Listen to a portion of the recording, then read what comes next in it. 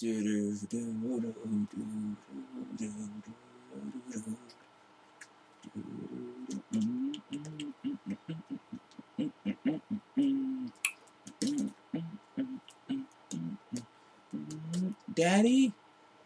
Yes.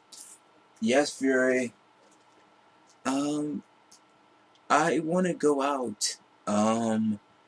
Don't you got homework or something to do? You know, you could just stay home with your mother and, you know, try to help us fix dinner and at least get the house together, you know. Family stuff, you know, bond with us. Man, I don't, hey, stop with that attitude.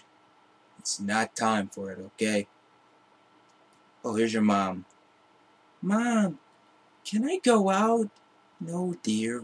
You have to stay home tonight. Man, y'all won't let me go out and let me make my own decisions and stuff. All I want to do is go out with my friends. I want to party. I want to get my groove on. Damn it. Hey, watch that language.